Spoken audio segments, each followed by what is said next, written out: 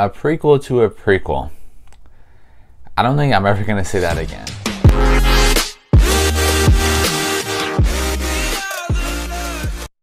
Okay, before I get into this video, stick around for the end after I give my grade, because I'm going to be addressing some minor stuff that happened in this movie that relates to this film and relates to the Conjuring universe, so stick around if you want to see that. So Annabelle is directed by David Sandberg, and it tells the story of how a family lost their 7-year-old daughter in a tragic car accident. Years down the road, the father of the dead daughter is now welcoming this sister Charlotte and these 6 orphanage kids, and welcoming into their house and letting them spend a few nights there. It seems like a nice house to live in, but once this little girl Janice finds this little doll in this creepy room, everything starts to go down south and it gets really, really creepy. I was really, really excited to see this film because in the movie Annabelle, the first movie, we never really got to learn more about the doll. It was just kind of, there. But in here, I felt like we needed more information, and we definitely did. We learned so much more about the doll and the whole history about Annabelle. And I gotta say, this movie was really scary and terrifying. On my way home, I was driving through some woods after I dropped home my front end. Man, that was, it was quite scary right there too, because I was not looking in the woods at all. I was not trying to, get scared at all. When you watch a scary movie and, the after effects of it, of how the world seems a little bit more scary. That's how it seemed like for me when I got after the screening of Annabelle Creation. I think it isn't a serious debate that this could be the scariest film in the Conjuring universe.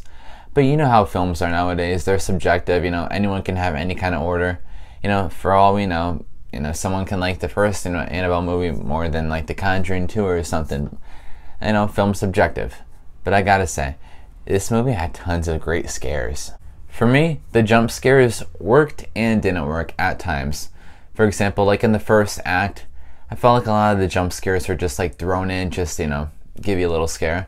But it didn't really feel like they fit in well. But the jump scares like in the second act, that's when they really started to work, and I like that a lot. Overall though, they did a decent job with them.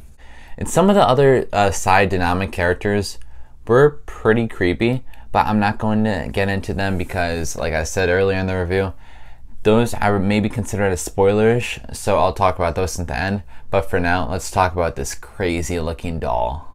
I thought the doll was quite terrifying, and the thing I always liked about this doll is it moves, but we don't actually physically see it move. Like, we'll be looking at it on the screen and the doll will be right there, and then the camera would move away, and then the camera would shoot back to where the doll was. The doll's not there anymore.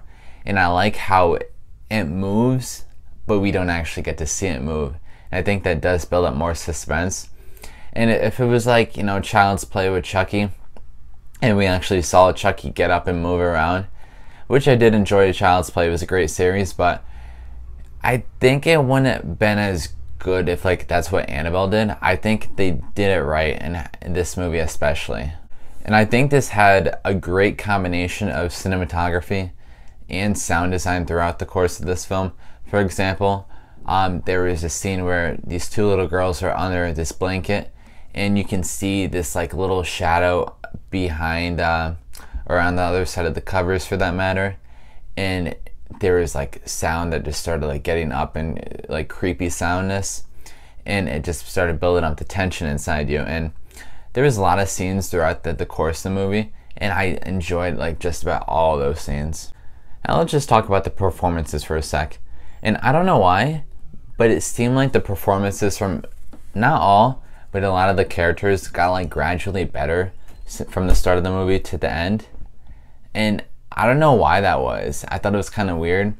When you're an actor in a movie, you should kind of, have a high note throughout the whole film.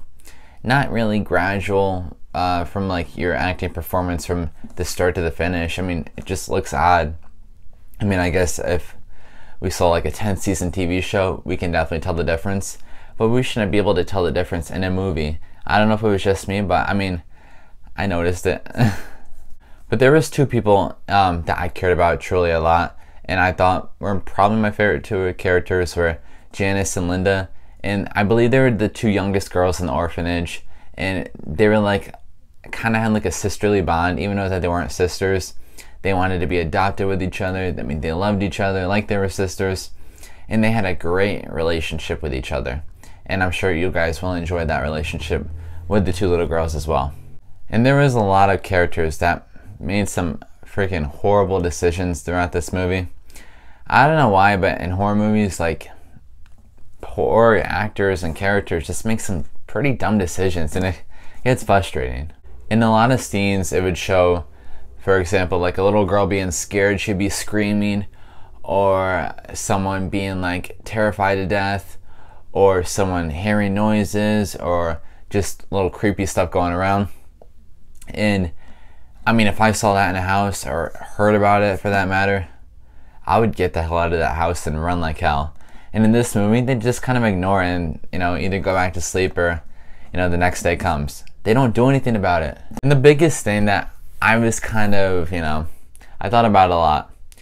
The last 20 minutes of the film, like the beginning of the last 20 minutes, the movie tends to rush a lot of stuff. And I wasn't a big fan of that. And there's like a big climax thriller scene where like so much stuff is happening, and then it just like stops out of nowhere, and I'm like, I kind of wanted more of that, and it literally just stops. I was like, really? That's it? But then the ending comes, like the absolute ending, and you're like, oh, okay, I see what you did there.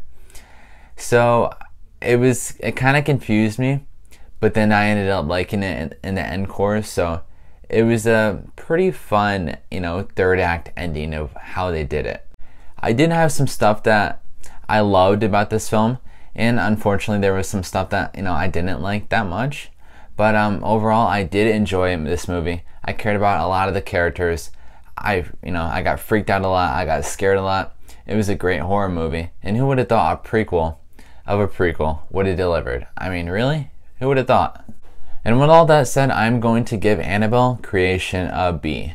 Yeah, so with Annabelle Creation, I don't think it was quite as better as Conjuring 1 or Conjuring 2, but I think it was so much more better than the first Annabelle. And like I said in the beginning of my review, I was going to address some minor spoilerish stuff. And with that being said, let's get into that. So there were some scenes with the nun, and they were really creepy. I wanted it to be a surprise in case you guys didn't want to know if there was the nun in the movie. And there was also this character, the Scarecrow, which maybe could be in a movie coming up along the way in the Conjuring universe, because, you know, the nun's going to get its own movie. So maybe the Scarecrow character may have its own movie. And there is also an extra credit scene, so be sure to stay for that. In fact, me and my friend were the only two that actually stayed for that extra credit scene. Everyone else in the theater left. I was like, really? But, you know, I saw it, so. And most importantly, what I thought was the coolest was there is this Raggedy Ann doll in the film. And for you guys that know about the Raggedy Ann doll, that was the actual Annabelle doll in real life. And man, that was a cool scene. I don't know if anyone in the theater else besides me knew what it was, but I knew what it was, and I sure enjoyed that. And with all that said, if you guys enjoyed this review, please give this a thumbs up and subscribe to my channel so that way you can see me next time. Thanks for watching.